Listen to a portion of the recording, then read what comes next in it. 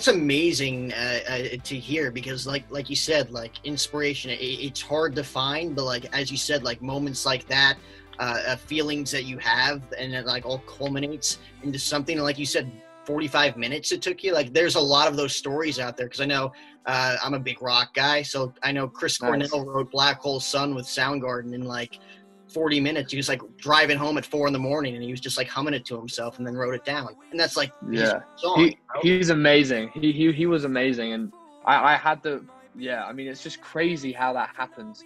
I actually had the opportunity. His daughter, Lily, is doing an amazing podcast at the moment on Instagram, about mental health, and it was so incredible to be able to join her, and we had a conversation kind of about my career and just the importance of mental health, especially right now.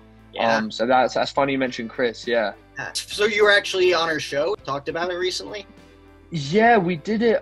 She's lovely, and I mean, she's so young. I mean, I say she's so young, but she's my age. She's like our age. But like, it's so inspiring to see people as young as we are, you know, really kind of doing something positive in the world. And I think, I mean, she's incredible for kind of taking her story with her dad and her own struggles and stuff, and kind of putting that out. But yeah, we did that a few, I think maybe 2 months ago. Wow. Now, yeah.